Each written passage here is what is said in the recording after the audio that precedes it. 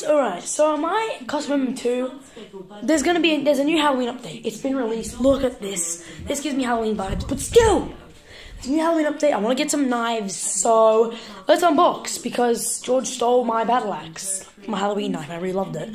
So let's get a new knife. I want to see, I want to see if I can get a godly, or at least an ancient, or even a classic. Those are hard to get though. 3 spins. Let's do this. Alright guys, so as you can see, this is my spinner. Let's see what we get. 3 spins, come on. Come on, I need something good. Come on. What is it? Oh, no! I was so close to the quick glitch. Mitchell's knife. I was so close to that. I want it. No, not a stupid fake zap potion. I'm going to turn this all into material and craft a good knife. By the way, the uniques are craftable, by the way. That's how you get uniques. Come on. Oh! No! I was 1 off! I was so close to getting the blood blade. And I got this stupid ceramic throw. Blah, blah, blah. Skibby-dibby-doo.